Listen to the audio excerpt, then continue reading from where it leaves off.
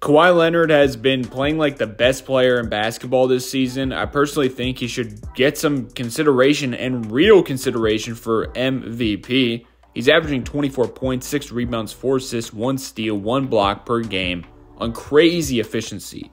53% from the field, 56% on two-pointers, and 45% from three while attempting 5 attempts per game. It's simple. When Kawhi shoots a basketball right now, you think it's going in. And as of now, he's been healthy, playing in 45 out of 49 games with them. He's a threat from anywhere on the basketball court, 0 to 3 feet from the basket, 80%, which is a career high. 3 to 10, 52%. 10 to 16, 51%. Then, of course, from the three-point line, 45%. You can't take anything away from this guy. This is just a friendly reminder that if health was out of the picture and you didn't have to worry about it, who are you picking to lead your team to victory in a playoff run? It's Kawhi Leonard. It's always been. Last year, in 2 games versus the Suns, 34.5 points, 6 assists. Last time he was fully healthy for a playoff series 3 years ago versus Dallas, 32 points, 4 assists, and 7 rebounds while shooting 60% from the field and 42% from three.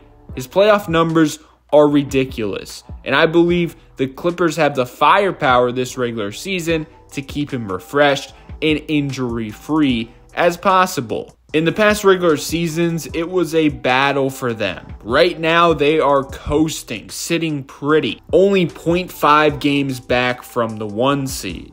I would like to play a game. I call it, did he make this shot? First picture fading on the move, hand in the face. The answer is yes, he made it. Next up, Aaron Gordon, 7-foot wingspan with a heavy contest. Kawhi on the side of the basket in the mid-range region, one of the toughest shots. It doesn't matter though, he sinks it. All the way from 3 with John Collins in his airspace while touching his elbow. No problemo, he's got it. Double teamed.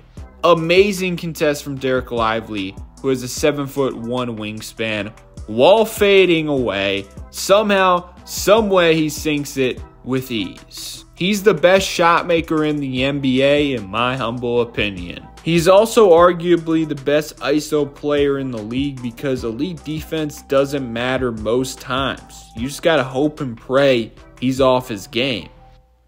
Ball fake, get away, pump fake, you bite, 2 dribbles, then he takes 2 steps like he's going up for a layup. One-legged Dirk-like fadeaway jumper, perfect contest. Can't get any better than that, but you can't get any better than Kawhi's form in the mid-range region. Eat it. The balance, footwork, strength, and jump shot form just makes him unguardable. Once again, you just gotta hope he's off. He has a Luka-type pace too. He's playing at his own speed. He's not rushing or anything like that.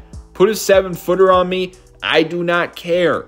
Look how he just eases to his spot. And notice, he's engaged, locked onto Allen when he goes up. Meaning, when he fades, it naturally creates enough space for him to get it off while Allen can't recover in time. Most players in the league don't have the height of Allen, along with the foot speed, which means Kawhi most likely always has an advantage over the opposing defender, whether it's speed, strength, or size, where he can just shoot it over someone. Let's go to him against Jared Vanderbilt, one of the best defenders in the league with size, length, and speed. Kawhi says, okay, 2 speed dribbles, stop on a dime, look at the balance. That's the secret to his sauce. While Vandy is not on balance. Little over-the-head sweep through thingy thing. He sees Vandy in the air, so he fades enough accordingly. Perfect contest, but that's all he needs. Cash money wet. He's 6'7", 225 pounds with freakishly long arms. Built like the Hulk with Michael Jordan-esque footwork and shot form. If all that wasn't enough, look at this. between the legs, fake step back, hesitation type thingy, dance move, burst of speed crossover. He ain't done yet. Pump fake, defender bites. Into the step through floater. The footwork is pure and precise, and it's nothing but net. Like, are you kidding me?